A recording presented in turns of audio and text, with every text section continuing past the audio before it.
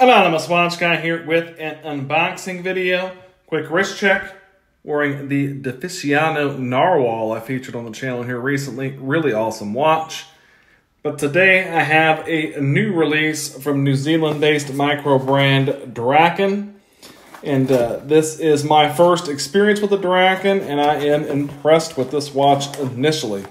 This is their new field watch known as the Aoraki, which is the Maori word for the tallest mountain in New Zealand, Mount Cook, which you see right here on the front of the pouch. It comes in this nice kind of nylon style travel pouch with some really good Velcro on it. And the inside, you have this little puller, and you pull that out, and there is your watch. You do get a second nylon strap with this watch that is branded with the Draken logo there on the buckle. And then I'm going to take this off this little bamboo piece here. All right, I got it off of there. This does come with a bun style strap if you wanted to wear it on this bun piece. But you can also wear this leather strap as kind of like a leather NATO. And that's how I've got it configured right now. This is a field style watch. It's Draken's take on a modern take on a Dirty Dozen style field watch. There are several different versions of this watch. This is the Vector version. This particular version is currently sold out. I'm not 100% sure that they are going to get more of these in stock. There is also the Flieger and the mil-spec variant that are still available. The Zulu variant and the Vector variant, as well as the Red Bar Special Edition, are all sold out. Again, not sure if Draken's going to restock them, but you can still get a variation of this watch, and I would recommend picking one up if you are interested rather quickly. These are a smaller watch. This is a 39 millimeter watch.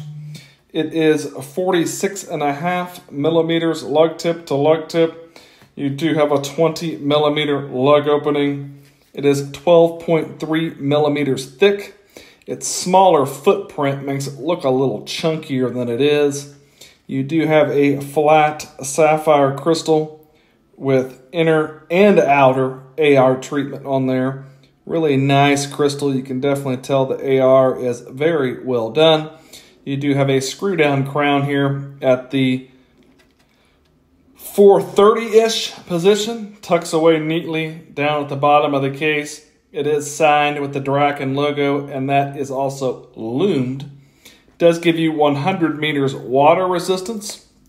It is running the Miyota 82S5 automatic movement with the small seconds complication, hacking, hand winding, solid automatic movement on this one.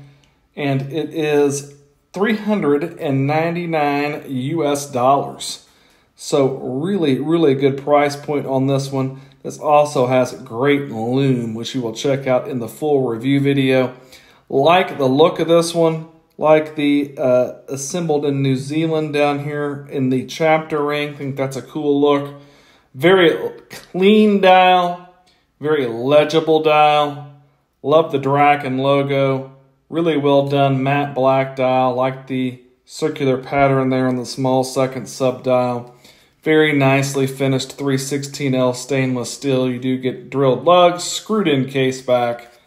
And then on the other side, the Draken branding on the side of the case, which may be divisive for some. Some people like it, some people don't.